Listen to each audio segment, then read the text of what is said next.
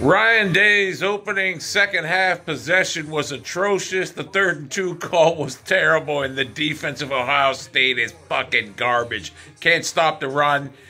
It's embarrassing. Ryan Day bumbled the first half. With the last 33 seconds, he bumbled it. Should have went for a touchdown there. He had all 3 timeouts left. He cost this team 7 there, and his opening second half possession was an embarrassment. And the defense is just pathetic. If I was Michigan, I wouldn't throw the ball one more time all game. All you got to do is run. They can't stop it. Ohio State can't stop it. Ohio State is done.